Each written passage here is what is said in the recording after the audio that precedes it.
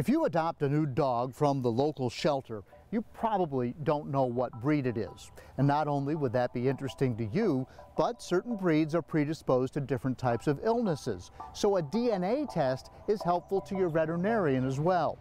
I recently adopted from this shelter and did a DNA test on my new puppy, Shandy.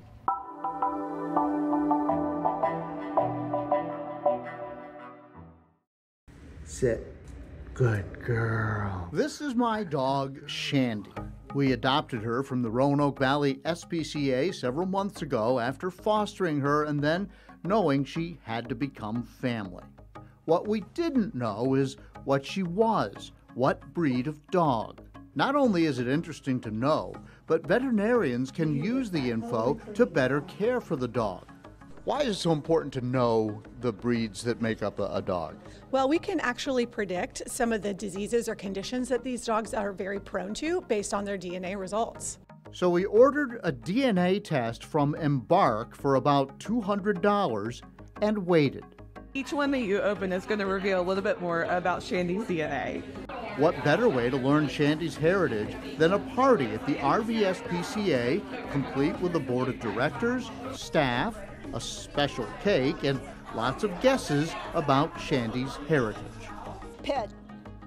Labrador Retriever. Chihuahua. Chihuahua? Yes. Chow. Golden Retriever. Labrador. Labrador. All right, and I say Labrador too, so there you go. Then it was time for the big reveal, one box at a time. What do you think it's going to be? I don't know. What's it say? 6.5% American Bulldog. American Bulldog? What's it say? Chow? Nobody said chow. It's American Staffordshire Terrier. What? That's your pit bull. Oh, that's your pit bull. Okay. All right. Super mutt? Super mutt? We don't have any Labrador yet. And 59%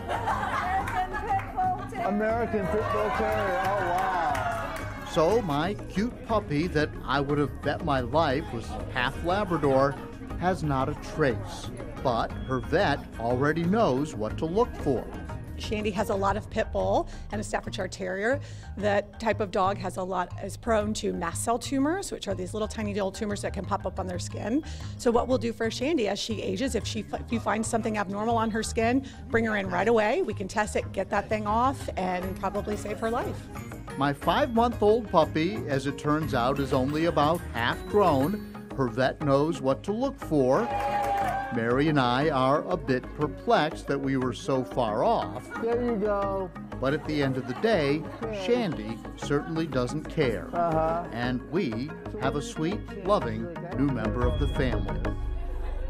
So in this case, my vet will be looking for those illnesses that are common in pit bulls and related breeds. And remember, it's not free. Doing it through my vet cost about $200, and it took about 6 weeks to get results. Be sure to subscribe to Solutionaries to see all our latest videos right here on YouTube.